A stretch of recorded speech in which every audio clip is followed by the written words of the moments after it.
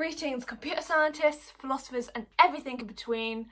Welcome to my talk. My name is Rach Arnold. I'm a graduate from the University of York with a Masters in Philosophy, and today I am going to talk about computers.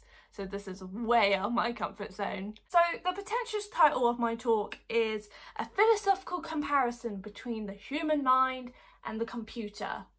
But in reality, I'm just looking at the metaphor, the mind is a computer, or if you like a cheeky simile, the mind is like a computer, and kind of seeing if that's a valid metaphor / comparison that we should have for the mind, and whether or not it is, in fact, like a computer. But a few disclaimers before I begin. First of all, I'm talking about the human mind, because that is the most interesting. As much as I love talking about the mind of a cat and what they're thinking, I think it's safe to say our minds are slightly more complex.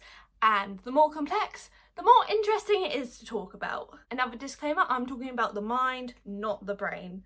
I class the brain as the physical, the fleshy, wrinkly thing that lives in our head, whilst our mind consists of our memories, our thoughts, our feelings, just everything kind of non-physical within our brain. So you can kind of think of it as the brain is like the outer shell, whilst the mind is all the metaphysical happenings within the shell. And the last disclaimer, I am not a computer scientist, in that I may say stuff wrong. I might use the word binary incorrectly, but I hope you forgive me because I will try my best. So I want to start off with some literature, because that's where this metaphor first really began, in literature and science fiction, where we saw in these stories the idea that the mind is like a computer, or even that the mind can be put into the computer because they're interchangeable. I want to talk about a book written in the 1930s by John Scott Campbell called The Infinite Brain. Now, the basic premise is that there's a crazy inventor who is trying to reverse engineer the mind and create an artificial brain. Here's a quote of what the inventor is trying to do. "I am attempting to construct a mechanism exactly duplicating the mechanical and electrical processes occurring in the human brain and constituting human thought."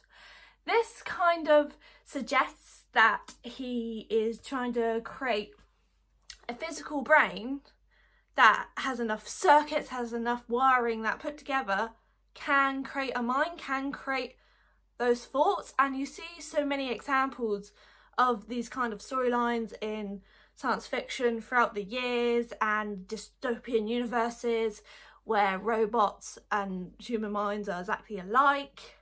And it's just interesting that we've seen this comparison so much throughout cultures, but is it a valid comparison to make, is my question. You might be asking, is this really important? Why should we investigate whether or not it is a good comparison to make? And well, as computers become more complex, as you computer scientists will definitely know more than me, computers have had memory, computers can make decisions, computers can recognize faces, can even learn new languages, and it's starting to sound like a computer can do a lot of the things a mind can, obviously not to the same degree yet.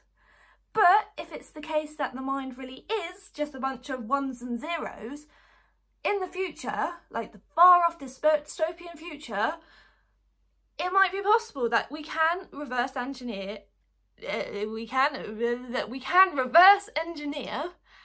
and create a mind. And that opens up a lot of really weird philosophical possibilities, like, can you put your mind into a computer and live forever? Is that really you? Is that really your mind, or is it just an artificial mind? And I would go off on a philosophical tangent about that, but we are sticking with our comparison between the mind and the computer. That can be saved for next time. First thing I want to do now is go over a bit of the history of this idea that the mind is essentially a fancy computer by looking at the computational theory of the mind, which was first suggested by Warren McClock and Walter Pitt, who were, I want to say, physicists.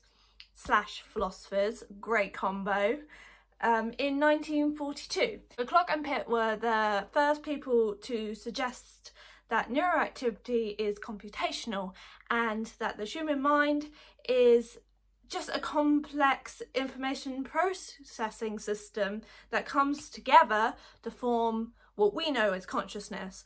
So it is purely physical. It is just our brain wires working to create our thoughts, our feelings. Everything can be explained physically. This kind of means that our thoughts themselves are computations, and by that I mean they're just a systematic set of laws, or they're just really complex code, if you like. So that's the basic idea of the computational theory of the mind, is that the mind is just a really complex information processing system, much like a computer would be. However, philosophers are never satisfied with the first answer, so we're gonna look a bit deeper on whether or not it is the case our minds are this very complex system, or if there's more than that. So the way we're going to do this is I'm going to talk about the philosophy of the mind, what that involves, and then look at two contrasting views about what the mind is and how that relates to the question as a whole. Philosophy of the mind is a branch of philosophy that studies the ontology and nature of the mind. So this includes stuff like mental events, mental functions, mental properties, and of course our very consciousness, which, if you saw my last talk, we also don't know what that is, because philosophers don't really know what anything is, we just guess. Just like we don't know what the mind is.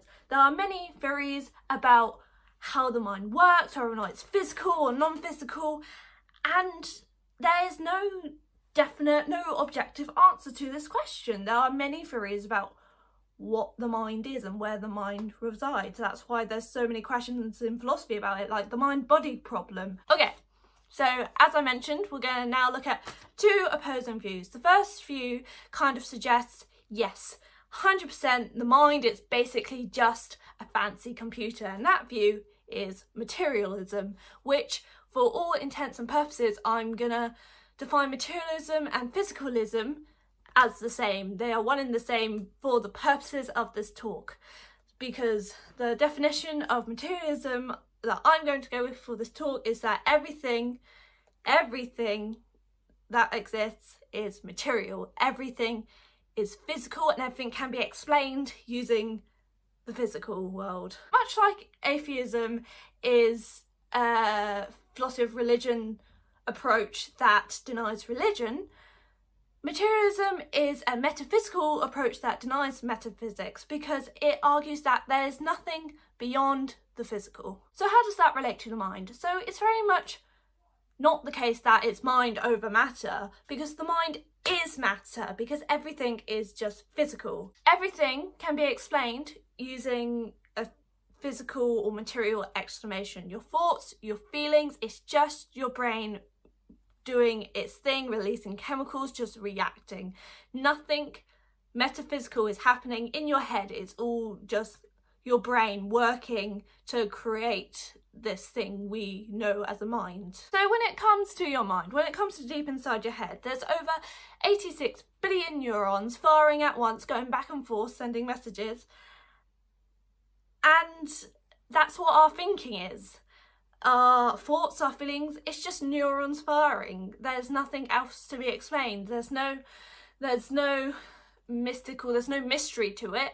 It's just this is why stuff is happening. It's all physical. There's nothing mental going on, if you will. This is how many people today focus on the mind. This is what they see it as a material, physical thing that can be explained simply with what neurons are firing where, what code is being assigned. For example, if you are depressed, your doctor would prescribe you with antidepressants. Why? Because depression, one can argue, is explained physically. Your brain is not producing enough serotonin, which is a physical problem, not a mental problem. So you take antidepressants to compensate for the lack of serotonin. This is explained physically. There's nothing else going on. But obviously, many people believe that might not be the case, that there's more to our feelings, more to our mental wellness than what our brain is up to physically. A really cool case study that I do actually want to talk about that kind of supports materialism is the story of Phineas Gage, who in the 1800s had a terrible accident where a very long iron pole went through his head. It went through his left lobe of the brain. And what's really interesting about this case is that his mind was completely changed. Before the incident, Phineas had one kind of personality with beliefs and thoughts and stuff that were generally quite positive. And then all of a sudden, after the incident, the rest of his life, he had a whole different personality that was apparently changed due to the physical changes in his brain. He turned into like a grouchy, cynical person with a whole different belief and thought system for the rest of his life. Now, some could obviously argue, well, who wouldn't be grouchy after you've had a massive pole in your brain? But it led to psychologists believing for the first time that the physical brain is responsible for your mental capacities. I just want to quickly compare this view of materialism to the view the mind is computer, because these two views fit perfectly.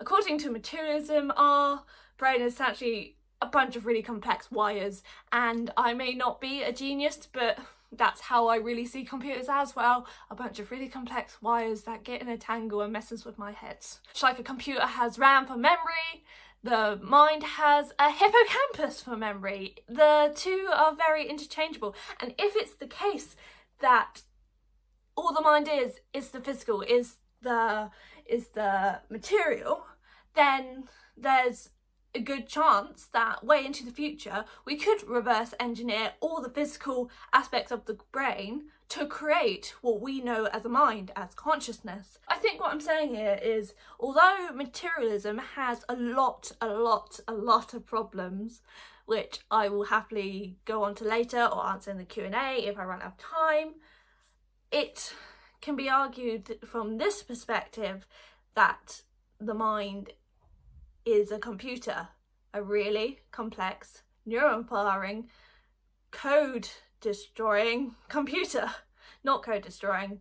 Don't destroy your mind code. That would be bad. However, when one opinion emerges, so does another. So I want to look at an opposing view, which is the complete opposite. I want to look at Hinduism, Hindu philosophy, which is not Western philosophy, so I didn't really study it much at uni, so once again, disclaimer, I'm not an expert on this, but I do think this is a really interesting contrasting theory. On the one hand, over here, you have materialism, which says the mind is matter.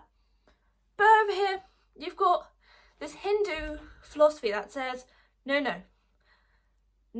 matter is the mind. No mind, no matter. In that the mind doesn't exist physically. The mind is purely a metaphysical thing. So you've got materialism that says it is a purely physical thing, and then this Hindu philosophy that suggests it's the complete opposite. It is a non-physical entity, which is, you have your brain, which is obviously a physical thing in your head. Go get a head scan if you don't believe it's not there. But the mind itself, your consciousness, isn't a physical thing. Many Hindus believe the mind isn't many, the mind is one. And they believe in something called the cosmic mind. They do have a fancy word for this, but I would butcher the pronunciation. And this kind of draws on the idea of how do we know reality exists? Once again, this might be a bit of a philosophical tangent, but bear with me, this is a really interesting point in that when you see the world, how do you know Jodie Whittaker, the beautiful doctor, exists? Well, Bertrand Russell would say, well, we all just kind of agree she's there. I mean, physically, I can touch her, I can feel her, I can smell her, smells like plastic. you guys can't smell her, so you just have to take my word for it. But Hindu philosophy says we know Jodie's here because it's what our collective mind agrees. So it's not the case that we're all individually going, yeah, okay, it's okay. It's us all together as a whole going, yes, this thing is existing. Ow. Let me put it in a way. According to Hinduism and the mind, what we see in our everyday is just reflections of the mind. We see what our mind shows us, much like Plato's cave in Greek philosophy. Plato's cave essentially is a story of how the prisoners in the cave who sees the world through shadows. They do not see the true forms outside the cave. They just go about life only knowing what the shadows show them. And that is what our mind is doing when it comes to this idea of philosophy. Our concept of the physical world is only shadows. It's only a projection of what is actually hidden.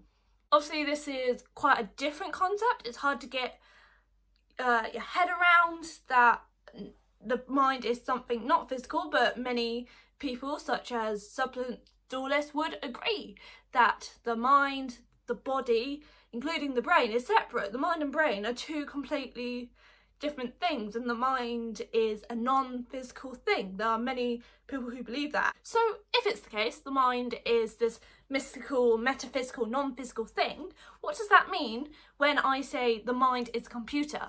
Well, according to this Hindu philosophy, it can't be. The best a computer could be in comparison to the mind is a cheap imitation, in that it is like one of the shadows. Sure, it can make decisions, sure, it has memory, but it is not the true form. That is the cosmic mind. It can never compare to the mind itself. Yeah, I think I explained that the best I could.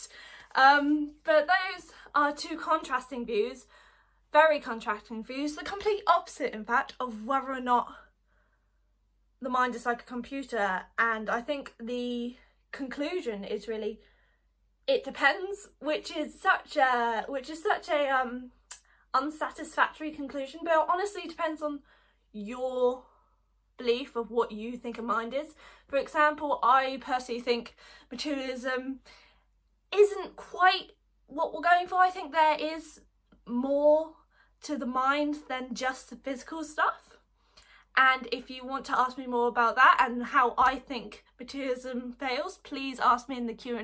But I would love to know what you guys think. So leave me a message, drop me an email, comment in the Q&A. Tell me what you guys think, because it is really interesting to hear different philosophers, or even people who aren't philosophers, you guys, your view on what the mind actually is. Do you think it's a physical thing? Do you think it's a metaphysical thing? Do you think it's something completely different, or something in between the two?